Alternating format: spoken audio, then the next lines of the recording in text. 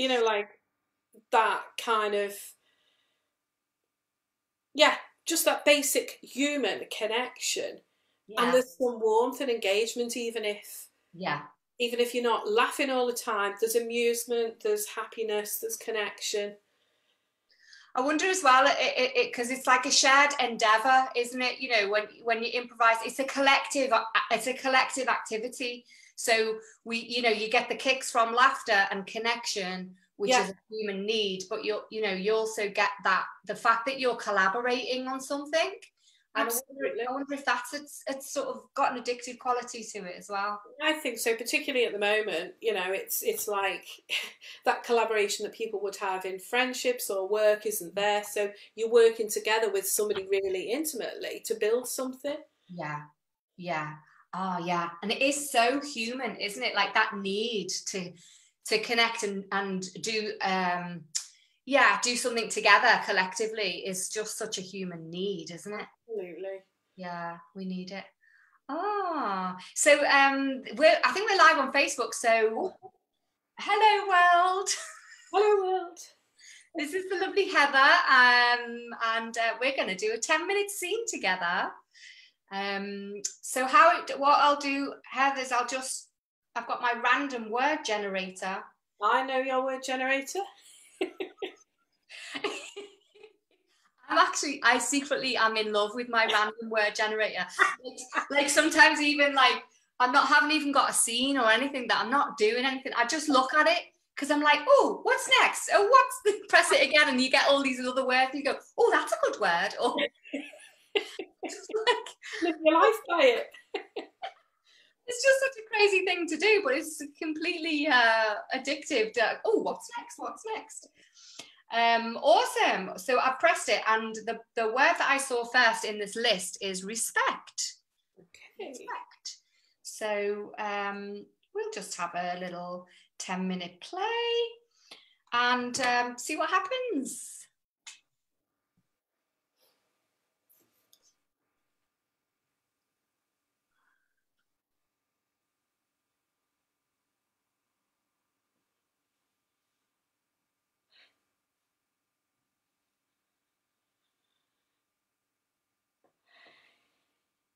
You look amazing.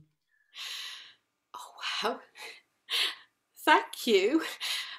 So do you. Your hair, you've had your hair done. Yeah, yeah. Well, I wanted to make a good impression. I mean, we've been chatting online for ages, so it was just yeah. I just wanted to. I wasn't sure about the purple dress, but anyway. Oh, purple is your colour. Really? Yeah, definitely. It's amazing. And you know, we've been chatting online, Ruth, and I just, yeah, well, sometimes people aren't what they appear to be, are they? So true. So true. You seem exactly as I thought you would. I mean, you just you look amazing and I love the books. I mean, I'm a bit of a fan really. I know that you're a well-known author and I was just so I'll try not to fangirl too much, but I couldn't believe it when you said you wanted to go on a date. I was like, well, I couldn't believe that you even had a profile online. I was on the site because I just thought, oh, that somebody as well known as you would be happily married, blah blah blah, or whatever, happily in a relationship. And No, I mean, I've had my share of difficulties really, and never really connected. yeah, So yeah, I can understand you thinking that, but no. so Um, you put yourself out there on the online dating, and here we are. Absolutely, and you're everything you said too, and I'm so flattered that you like my books. You know, I mean, dogs are my life, Yeah, and maybe that's why I haven't spent enough time with connecting with people, really. humans. Yeah, And so connecting with you was just so special because I write about dogs, and then I found somebody who is a great artist and who paints dogs. Yes. I honestly, I like that has been my passion. Like, oh, ever since I was a girl, I think I was just. I mean, we had about three or well, we've had so many dogs, but at one point we had three dogs at the same time. We had a boxer, we had a poodle, and we had a sheepdog. And like they were the way they played and interacted, I was fascinated. I was only a teenager, but I just started, noodling, drawing, and just found a passion for painting and dogs in particular. So yeah, when did you first feel passionate about dogs and stuff yourself? Well, it's lovely hearing your story, Ruth, because it was similar for me growing up. We had a couple of different breeds of dogs, kind of crossbreeds, but there was something about them that just captured me. We've talked online for a while, and I haven't had the best relationship with my parents, so I just immersed myself in my dogs. And they took over my life, and they were a comfort. And I found that, like you started to paint them, I started to write. Yeah. To write books, and the more I wrote about dogs, the more they just that just took over. Yeah. I'm sorry, I am listening. I'm just sketching another. I'm just that's like that's just a sketch, to start. This was a dog that I saw on the way to the cafe here this morning. It was kind of like a poodle cross. So I just had to get it down on paper. Just just as a beginning sketch. Oh, Ruth, that is beautiful, and I can't tell you how flattered I am that you've shared that with me. You've sat there and drawn that and shared it. Thank you. Yeah, well, you're the leading dog author, so who better to share it with? Well, I was just wondering, we've got on so well, and it's beautiful sitting here with you now.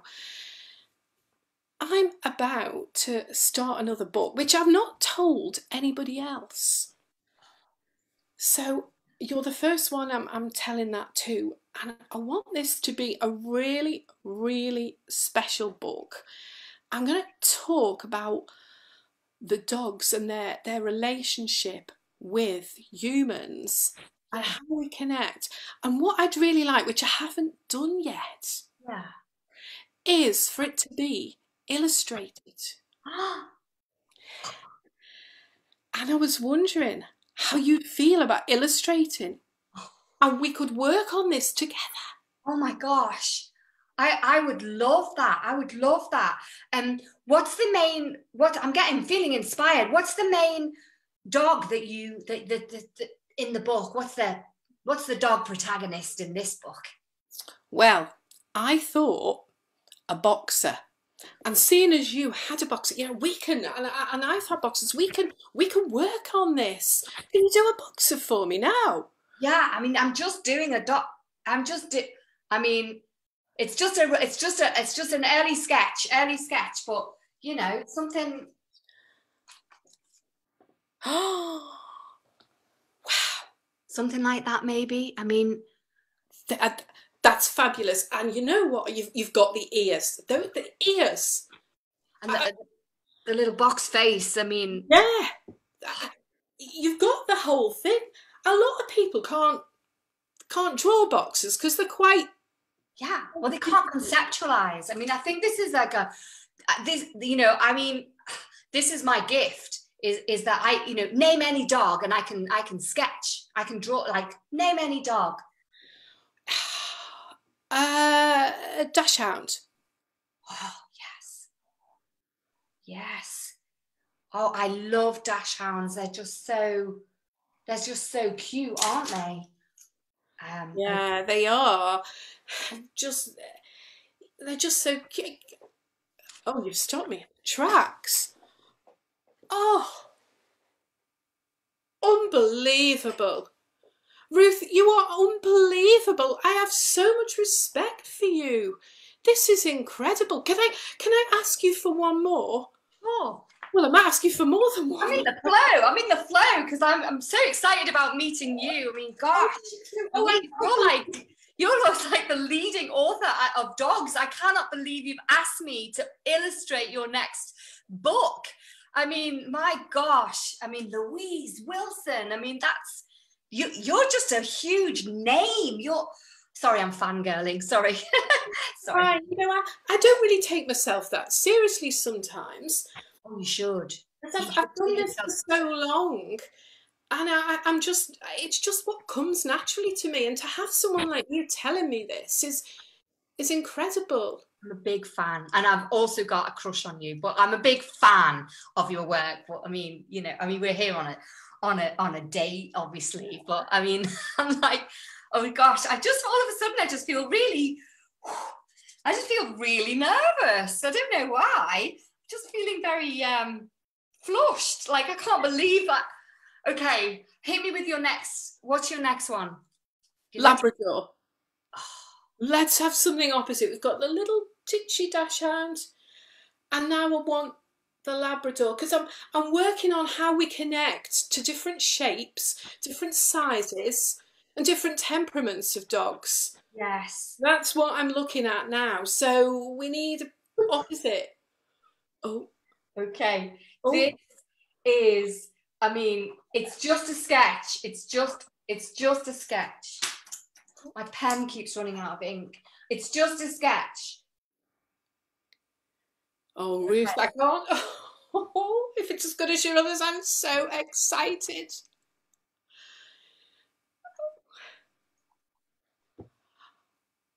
Oh, that's just unbelievable. And the texture, you can feel it. The way Labradors are so smooth.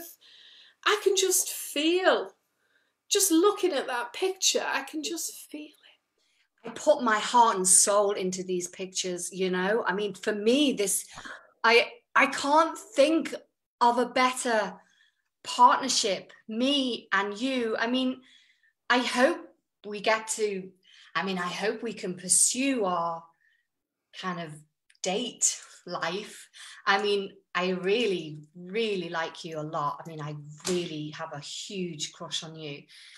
But I mean, regardless, like, even if, gosh, I don't want to jump the gun, but even if like our relationship doesn't work out, I still hope that our professional life together, our partnership professionally might work. But I want our romantic partnership to work too, obviously, because you're gorgeous. But just in case it like that doesn't work out, I would be honored to illustrate your next book, Louise. Oh, Ruth, I totally agree with everything you've said. I mean, you're amazing, you're lovely, you're everything I hoped you'd be, and I want this to work out.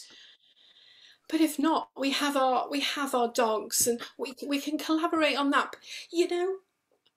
Absolutely. But I think like I really feel like this is. I mean, look, you're my muse almost. That's the dachshund. You're like. I can just see it now. Like I can just see how I think it's going to be a big hit. Whatever this book is, I know we can make it work. Ruth, I think we can, and I want to give you something back. And the way you've drawn so perfectly for me. It's so exciting. Well, because I can write, I wrote a little poem. Oh my gosh, I am flattered. This is just blowing my mind. Would you like to hear it? Yeah, I'd love to hear it. Love to hear it. Here we go. I hope you like it. Ruth, we both like dogs. And we'll always walk with them through the rain or the fogs. But regardless of dogs, there's also us too. I'd love to be forever, me and you. That's just so moving. Oh, I think we were meant to be, Louise. We were just meant to be. I can't believe. Why didn't we meet 5 months ago when we started chatting online? We should have just met. I know. It's mad, isn't it? I think we were both just shy and we didn't know. We didn't know how this yin and yang would work, and we didn't know how innately talented we were. Like your poem, your books, your poetry, and me and my illustration. I mean, we are seriously good at what we do. We are. Do you know, Ruth, we truly are. You know, Ruth, I am your muse. Ruth, to me, you're the best news. You're so creative. Oh my gosh. Louise, I'm gonna get the check and I'm just gonna get the bill and let's just go right now and start work on our first draft. Yes, I love you. Love you.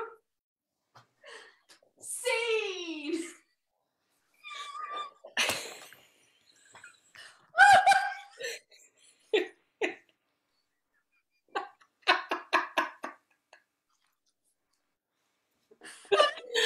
Brilliant. Honestly,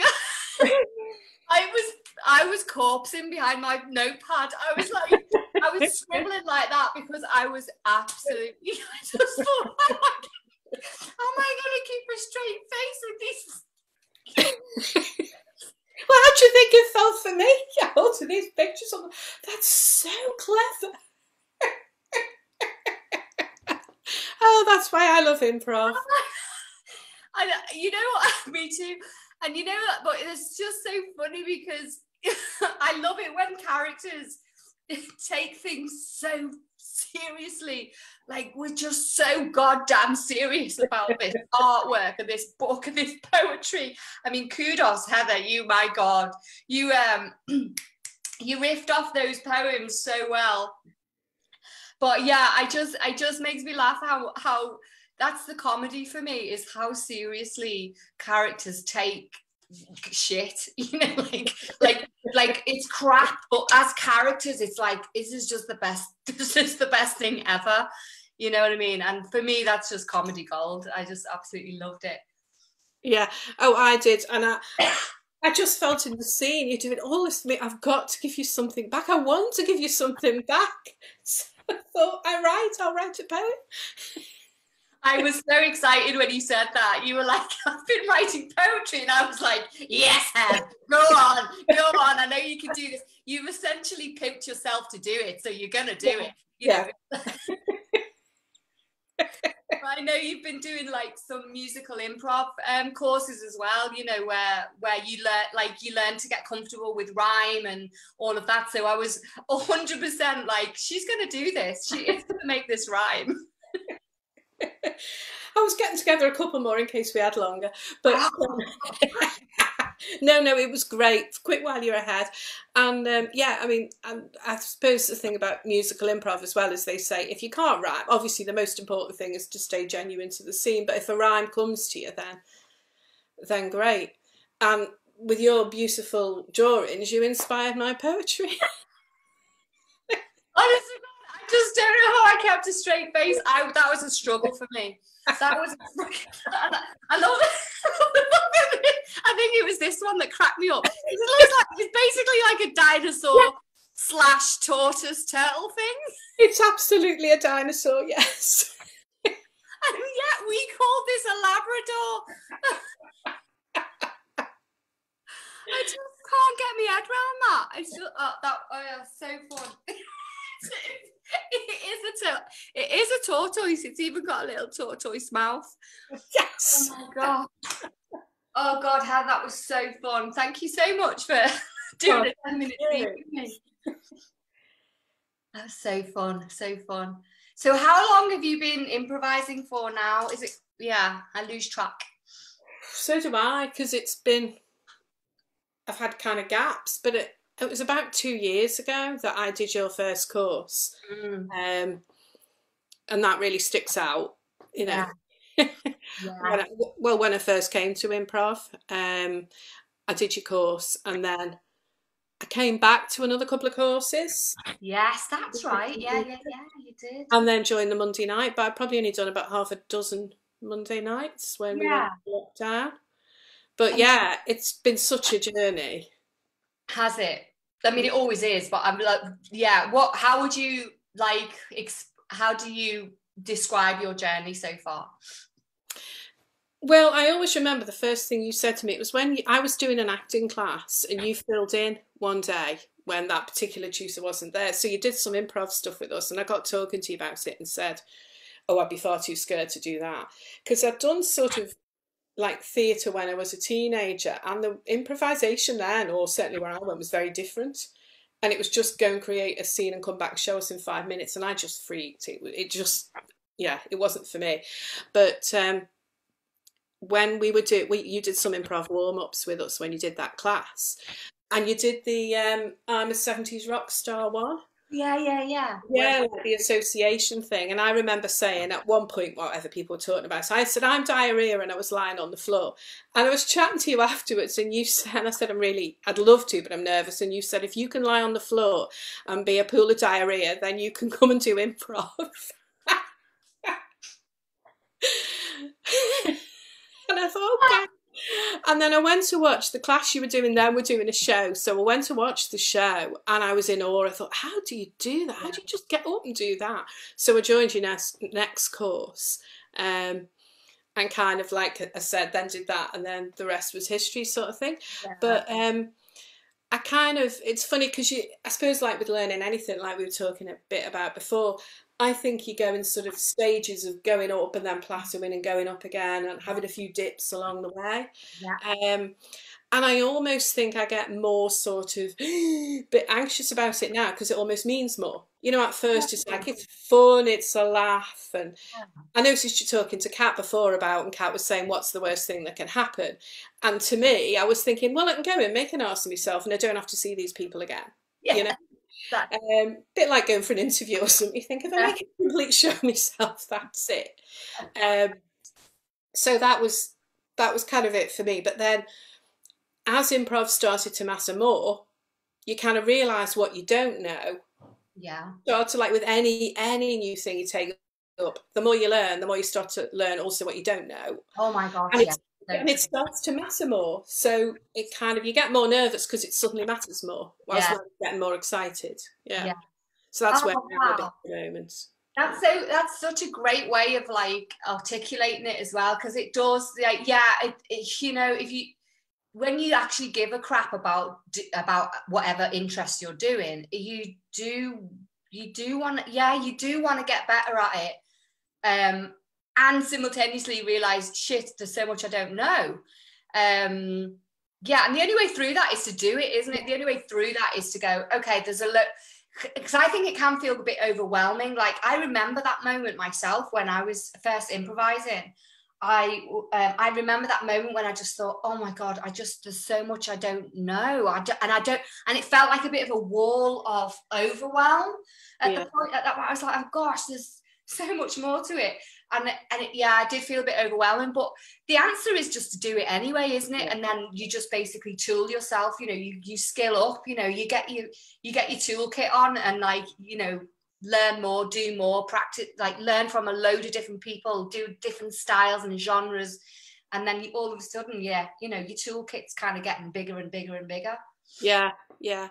No, absolutely, because I think it's like learning to drive or anything, isn't it? You know, you think, I'm concentrating on that bit, and then I've learned, right, I'm going to expand, like I've just done, like the viewpoints course, I'm thinking, like, I'm going to use more space, more silence, but then you're in a funny scene where, like the one we've done, where it is more like that, and you go into another, and it all just gets a bit, when can I use what?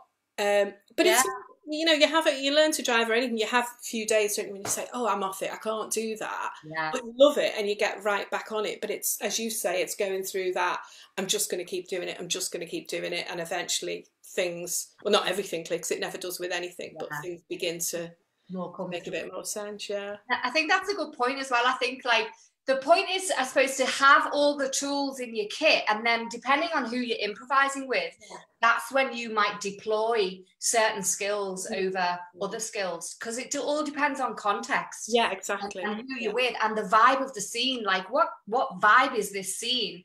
And you know, some people are very much into like slow and steady and narrative and slow build, and sense other people will be like bang bang bang into the scene, bosh, here we are. So it's kind of like just, yeah, I mean, improvisers are great at being flexible, so I guess it's just having that flexibility, but having the tools in your toolkit, which is the haversack for me. I keep doing that for like, I've got my tool kit, but it's a rucksack obviously, but having all the tools in there, you know, then you can just pull them out whenever. And I guess with you saying that, for all of us, some of our tools are sharper than others. You know, like I've always found it a little bit hard doing certain aspects of it, like endings or pivots a little bit, and I'm more comfortable in middle of scene with emotions and connection and all of that. And that probably comes from something about my background and my work and my personal background. But other people are very good at the in there quick fire, and in a scene, even if it's short form or long form, you need all of that, don't you? You need, you know, as you said, and that's what I've kind of seen in my short time, you know, the scenes which obviously you're not using silence or whatever, you're in there by the dynamic of it. There's other scenes where there's loads of that and it is fitting it in, but it's picking, I don't know how I'm explaining it, but yeah, the tools that aren't as sharp for you are the ones that you just keep needing almost to force yourself into. Oh yeah, and I mean, and that's that phrase, isn't it? Lean into that, all that stuff that you're not doing, all that stuff that you're not, or you're less comfortable with. That's the stuff you lean into, because that's the stuff that you know, double down on that. Follow the fear. You know, there's all of these phrases that we say in improv, but effectively that's what it means. If you want to get better at such and such a tool, then go do courses and go practice that in scenes. You know, keep sharpening that tool through repetition, through reps. You know, trying it. Because I mean, and this is really a note to self for me, because like I have tried, for example, musical improv numerous times over the last 13 years. Okay. And I do try and lean into it, but there's something about that I get into my head too much, because I'm concerned about getting it right. I'm concerned about singing in tune, which I know in theory doesn't matter. I'm concerned about rhyming, which I know in theory doesn't matter. But for me, it's like buttons are being pressed, and like, so in the end, I just get into my head with that. So I have tried to lean into it, and I've tried to sharpen that tool numerous occasions, but now I'm just like, well, do you know what? That's just not what I do. It's not what I'm in. That's not my thing. And that's okay. You know, I don't have to do it just because it's there. You know. Exactly. Yeah. And so I guess that's the same with everything, isn't it? We all kind of lean towards different aspects of. Yeah. And like you say, we need it all. Like if you're in a team, on a course, performance team or whatever, we all need different aspects of this improv styles and skills. Like we don't have to do it all ourselves. We just have to trust that, oh yeah, you know, Bob, he's great at punning, so he'll just come up with a pun. Or, you know, Sarah, she's amazing at emotional realism, so she'll pull that out the bag. It's the yin and the yang, isn't it? It's bringing it all together. You don't have to do it all yourself. What's next for you, Heath? Like, which direction, where do you want to lean into next? Do you know, I'm really open at the moment. Like, obviously I've done this with you for a couple of years and I absolutely love it. And like we were talking about earlier on, it's that buzz, it's that connection, it's that very sort of faster in and out, which gives a certain buzz. I've really loved doing the viewpoint stuff, and that kind of tips into my past working in mental health and whatever as well, of emotion. And we used to say like the biggest things happen in silence often in mental health and stuff. So I'm really into that. But what I want to be able to do is do more of that. I'm going to do some more of that. But I want to be able to, like you said, the backpack of skills, to be able to move them around. So even if I ended up doing more of kind of longer form stuff, you're still bringing in those short form skills. That's the base of it, isn't it? And vice versa. So not in all scenes, but obviously in some short form scenes, you're still using the silence and the space, and depending on the scene. Again, we were sat in a cafe, which was lovely. In other scenes, you're using the space and you're up and down. And sometimes it's nice just to sit there and not do that. Yeah. So I'm probably rabbiting a bit, but to me, it probably reflects where I'm at, because during lockdown, I've done so much, and then I've done a couple of other courses recently, that I just feel I need to almost stop and reflect, and not stop doing improv, but stop worrying about which direction, and think, I love this. I love doing the long form that I've done with you. I've loved the viewpoints. Just don't worry about where you're going. Just, it's still early days. Just wait and see what happens. That's kind of where I'm at. Yeah, which is a beautiful metaphor for a scene, isn't it? Don't worry where you're going, just be where you're at. Yeah. Oh gosh, so nice to talk to you. Yeah, one bit of advice you would give